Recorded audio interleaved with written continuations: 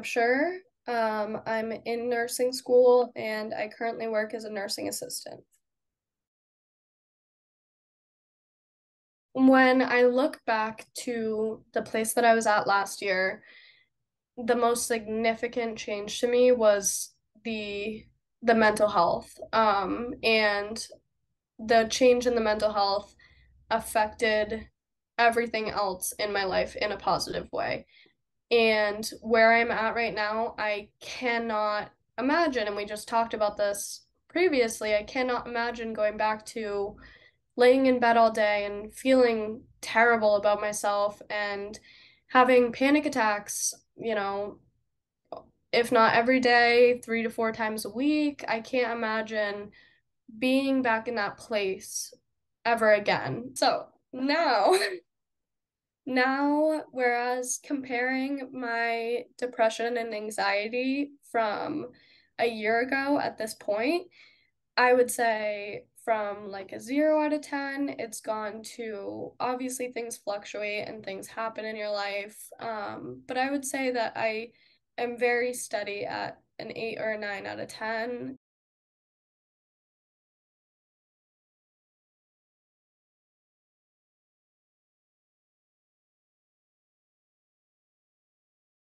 I had gained a little bit of weight from, not being active for a few years, probably a year or so. And I wasn't feeling good about myself physically.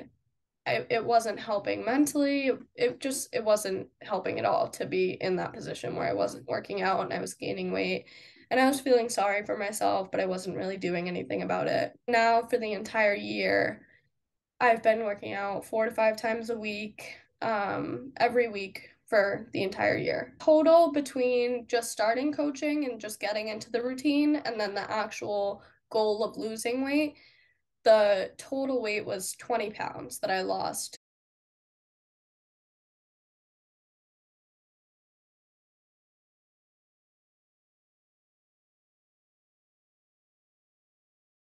We like calculated out how much I was able to save throughout the year, like from getting rid of the deficit and gaining the $1,000 a month, and it's an extra $24,000 a year.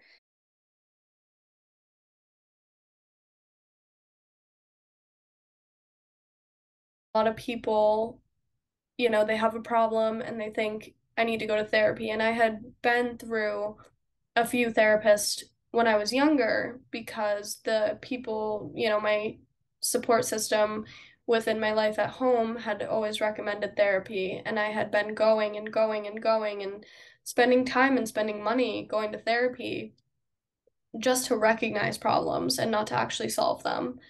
And I'm not the type of person that wants to sit down and talk about problems because they already consume so much of your everyday life that just adding an extra hour every week, an extra 2 hours every week talking about them did not seem beneficial to me.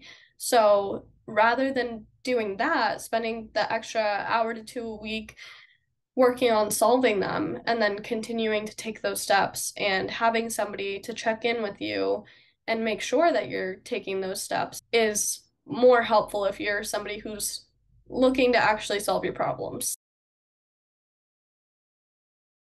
I would say if you are at the point in your life where you're considering life coaching, wondering the benefits of it. I mean, you just heard all of mine, so I hope that clears things up a little bit more.